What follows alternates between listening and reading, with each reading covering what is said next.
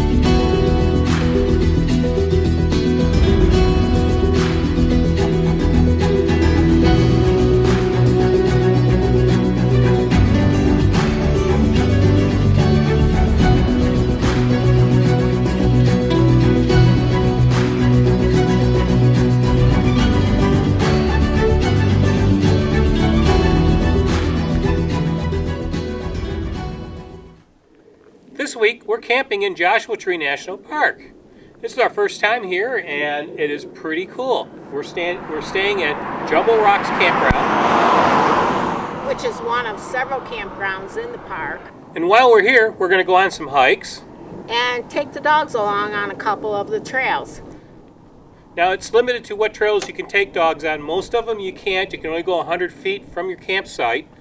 But we did notice there was one that did allow dogs to go on, and there are some nice trails right near our campsite that we will take without the dogs. There's also a nice hill or mountain or rock, whatever you want to call it, right behind our campsite, so we'll take the dogs up on those. This is our campsite here at Joshua Tree, and one of the first things you'll notice is it's really not that big. It's right on the edge of the loop road. We're not on the main road, but the other main road sites are similar to this. And you'll notice the vehicles will pass right along the side of your RV.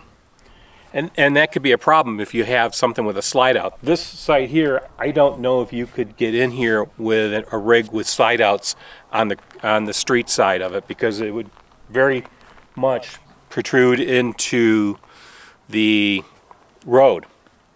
Now we've noticed some of the other campsites where there are some larger RVs, and they've had to put orange cones out by the slide outs because you got to make sure people don't hit your RV.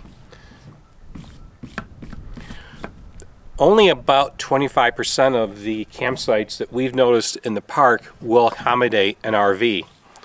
The rest of them, probably at least half of them here, are tent-only sites where you've got a spot where you could park your vehicle, and then the campsite is behind you, and that's where you'd set up your tent. Now, if you had a camper van or something, you could park in those fairly easy. Or if you had a very small RV, something no larger than a vehicle, that you could park in there and take one of the parking spaces designated for a vehicle and then put your tow vehicle beside it. As you get into a little bit larger RVs, probably something 20 foot to 24 foot, there are a few sites that maybe you could back into, or you could take a site like this, these pull-through sites, and get into one of them. But if you get into 25 to 30 foot and up, you're not going to find very many sites here. I would say there's about 100 campsites here. I don't know if there's 25 sites like this that we could get into. So if you come here, you definitely want to make sure you get reservations. Actually, you can only get into this park if you have reservations. And you want to make sure that you check the size of the site and make sure that both your tow vehicle and your RV will fit into the site. This site was designated to about 50 feet, and as you can see here, if I step over to the side, the truck, the trailer, everything is just fitting in here. It's pretty tight. So that's something you want to keep in mind if you come here.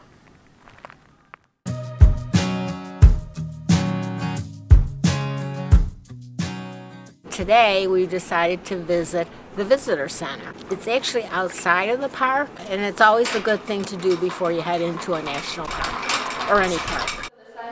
Yeah. Okay. We came in through park.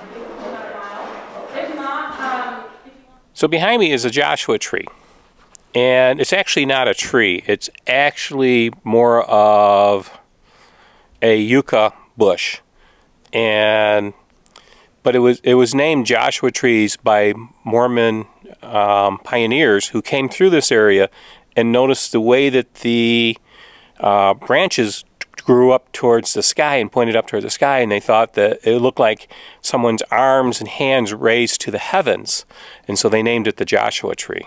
Now the Joshua tree grows about 1 inch a year, so these are very old growth trees. This tree behind me is well over 20 feet, so it's probably well over 100, maybe 150 years old. A Joshua tree like this can grow as high as 40 feet, so they can be very, very old trees. There are a lot of nifty examples of these trees throughout the park, and it's really enjoyable to kind of walk around and look at them. This is probably one of the only places you're going to find a tree like this.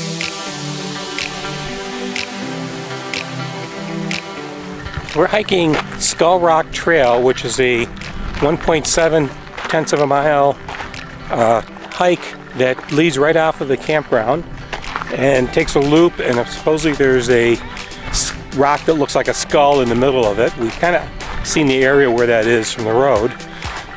It's a very easy, so far it's a very easy trail.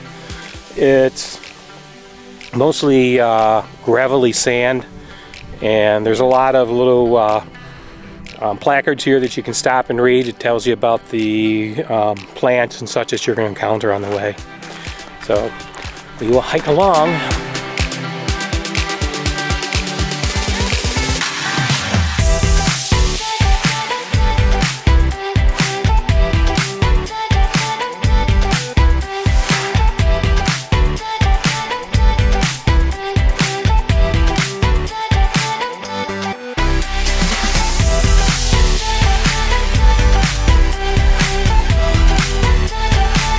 According to the placard here, these rocks were formed 80 million years ago.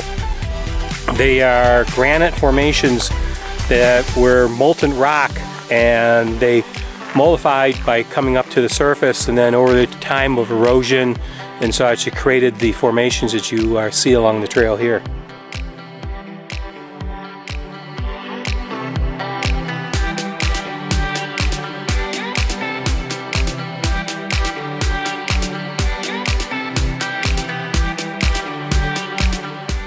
If you look behind us, that is where Skull Rock is located.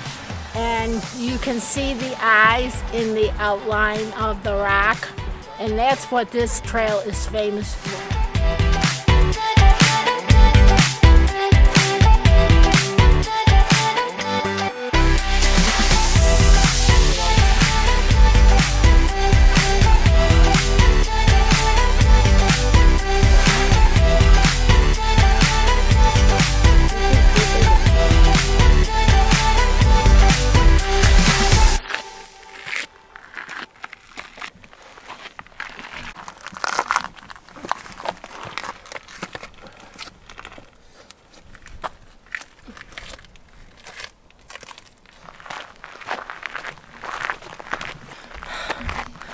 As soon as I catch my breath.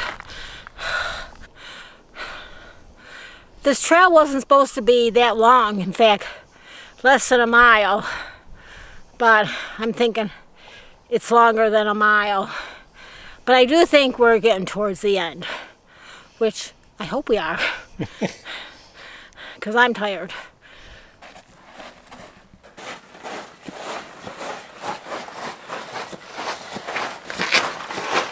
Every trail marker we see along this path is pointing the other way. Diane's wondering if this trail will ever end. I think we're just not going to find the end. We're going to find the beginning.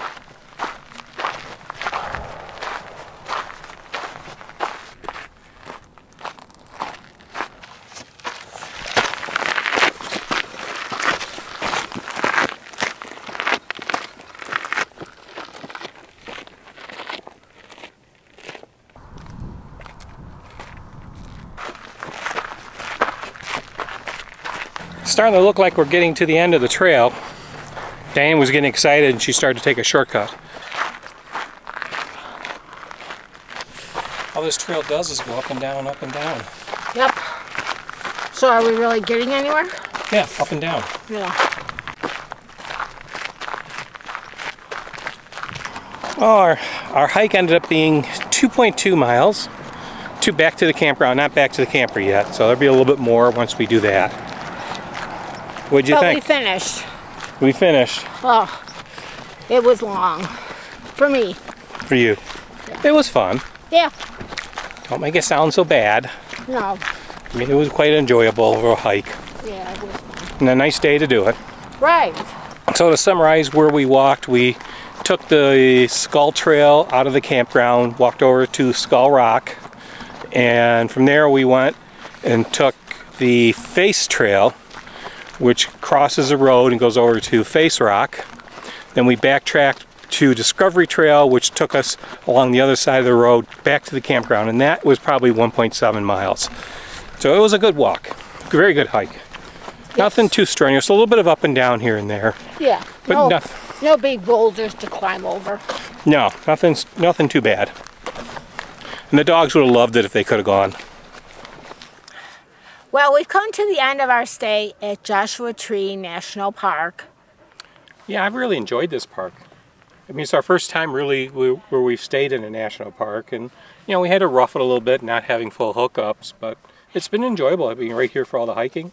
Yeah, and also there is absolutely no cell service out here. That's the hard part for you.